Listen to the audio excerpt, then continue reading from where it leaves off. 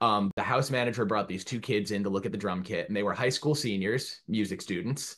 One of them was a drummer, and they were getting ready to go to college. They were in town from Iowa to check out a Broadway show, and they found their way backstage. So I probably spent a half hour with them in the pit, just talking about the show.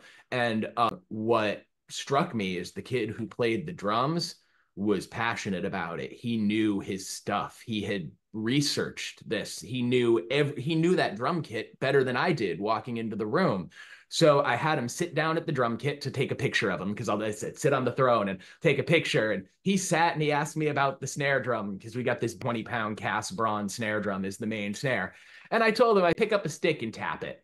So he kind of went flam, kick, very softly and turned around sheepishly and looked at me like, is that too much? And I looked right at him and I said, you know you want to finish the lick, play the lick.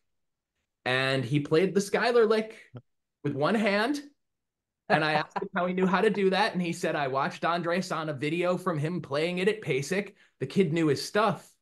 So I had a talk with him about my background, how I found my way to where I got, I talked to him and found out what his plans were. And I told him, when you're done going to school in Iowa and you got your chops and you've got your skills, move to where the music is and stay in touch.